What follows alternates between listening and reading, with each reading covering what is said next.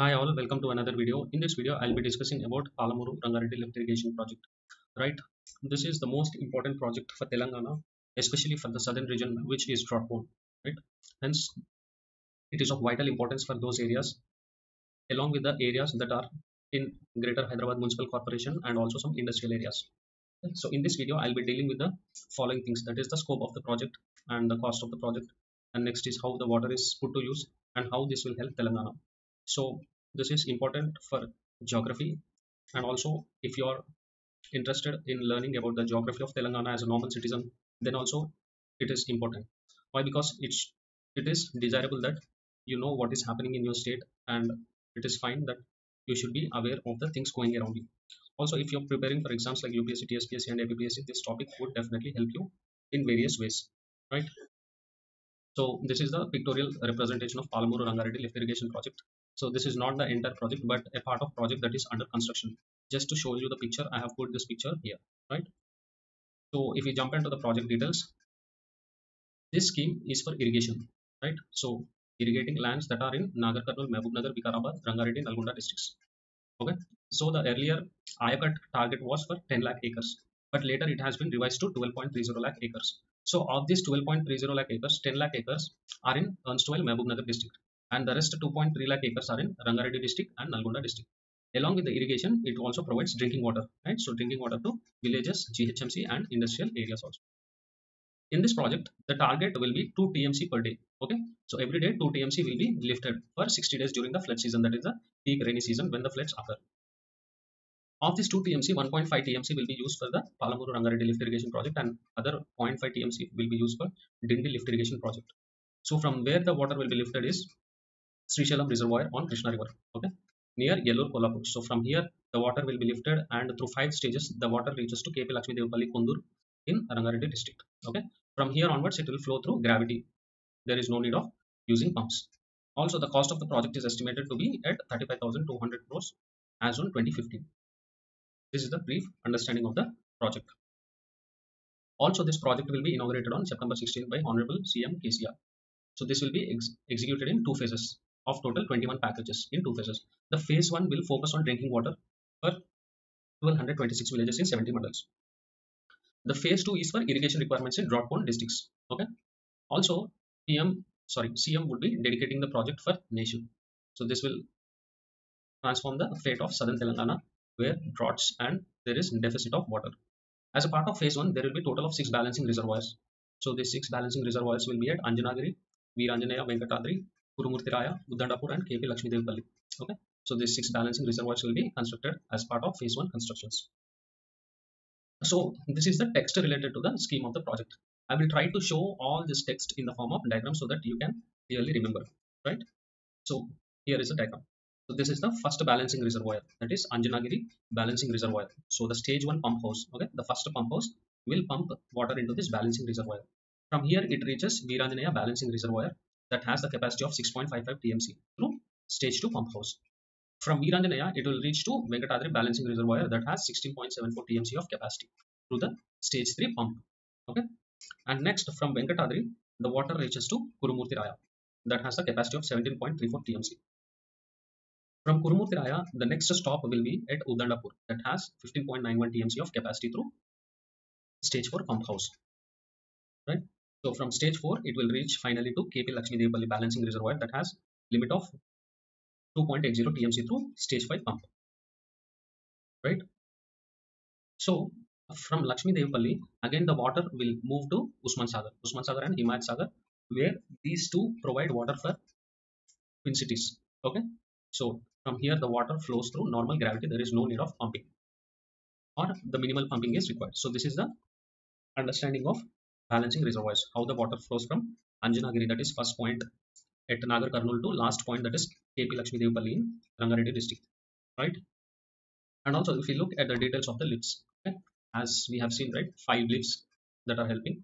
One is at Yellur, the next one is at Yadula, and the third one is at Vatam, and fourth one is at Uddandapur, and last one is at KP Laxmidevipally. So here the pump that has highest capacity is at 145 megawatts. Okay, so these are known as the Bahubali pumps because of their large capacities. Okay, and the pumping capacities varies at 85 cubics, and these 3 are at 75 cubics, and the last one which does not have the requirement to pump so much water will pump 55 cumex. So that is the reason why these pumps are leased. Okay, so these are the details of the lifts. And the next one is reservoirs. We have already seen all these reservoirs, right? So these are the place where these reservoirs are located. So you can get a question related to this as a match the following. So this is the bundle length. So how many kilometers does the bundle length is? This is mentioned here. This is FRL. Okay, and the next one is capacity. This TMC we have already seen corresponding to these reservoirs. And also this is the ayacut. So the amount of land that these reservoirs will irrigate. The first one, that is Venkatadri. Venkatadri is at 1.39 lakh acres. Kurumurtiraya at 1.90 lakh. Uddandapur at 4.88 lakh acres. This is the highest. And KP Laxmidevipally, that is 4.13 lakh acres. So totally it would amount to 12.30 lakh acres, right? So this is about the reservoirs and their capacities. And the next one is land acquisition. Here it shows how much land was required for the project and how much they could acquire till a certain point of time. Okay, so in Nagarkurnool there was total requirement of 11,892 acres. In Vanapati it was 4,201, and in Mahabubnagar it is 10,757. So these are the land patches that are needed for this project, right? And here it shows the acquired land, how much was acquired and land that has to be acquired. So as on today, the project has been totally completed and the land acquisition also has been completed. And this is rehabilitation.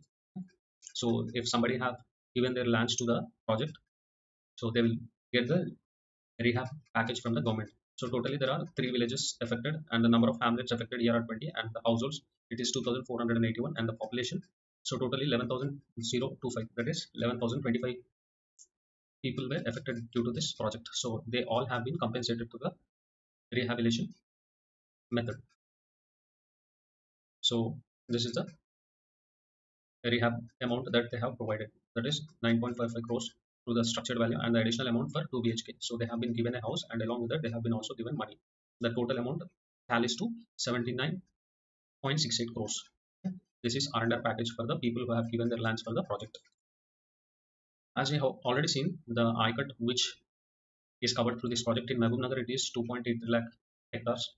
In Rangareddy it is 1.09 lakh hectares, and in Nalgonda it is 12,000 hectares. Totally it tallies to 4.04 lakh hectares. So this is in hectares. So when you compare it to acres or convert, it tallies to 12.30 lakh acres, right?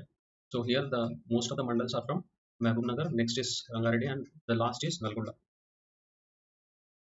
As we have already discussed, the irrigation will be for the districts that are drought prone, and drinking water for the Hyderabad city, and industrial usage in all these above districts, that is Mahabubnagar, Rangareddy and Nalgonda district. Here the submergence and land required, this we have already covered in the tables in the previous explanations. So this is just the text representation of the tables which I have explained. And the power required for this project to run is 2,944 megawatts, right? And the total energy consumption of the project is 4,366 million units per annum. Okay, so all this electricity will be provided by DISCOMs of Telangana state. So this is a very huge consumption of electricity. Since the pumps are of highest capacity, we need more electricity to run those pumps. And here the cost, as we have seen earlier, it is evaluated at 35,200 crores. And here the cost to benefit ratio, that is 1.23. So this cost to benefit ratio tells us how beneficial the project is and how profitable the project will be in the future. So suppose if you are spending 100 rupees, so how much profit you get out of that 100 rupees, that will be the cost to benefit ratio. So suppose if you are spending 1 rupee here, you will be getting 1.23 paise, right? 1 rupee 23 paise on the 1 rupee you are investing in the project. So that is the cost to benefit ratio of this project. So this is the important thing, how this will help Telangana, right? So in southern districts include Nalgonda, Mahabubnagar, Rangareddy. Okay, so these are drought prone areas. So if there is no proper rainfall, these districts face the huge deficit of water requirement. Okay, so the thing over here is all these districts, right? So these are adjacent to Krishna river, but the water cannot get to these areas. Why? Because these areas are at the higher place. So here, if you look over here, the river will be flowing like this, and all these areas are present here. So in order to give water to these areas, we need the pumps. Okay, so that is how we lift the water from river Krishna and provide to these districts. Okay, so this is due to the geographical thing. And the one more thing, here the gravity will not be available. Hence, we have only one option. So lift irrigation schemes are only the answer for these projects. We do not have any alternatives other than lift irrigation project for these areas. So as we have seen, right, the cost to benefit ratio is less, 1.23. That is what we have seen. But you might say that the benefits are very low when compared to our investments. But the thing is that there are no other solutions other than constructing these lift irrigations, right?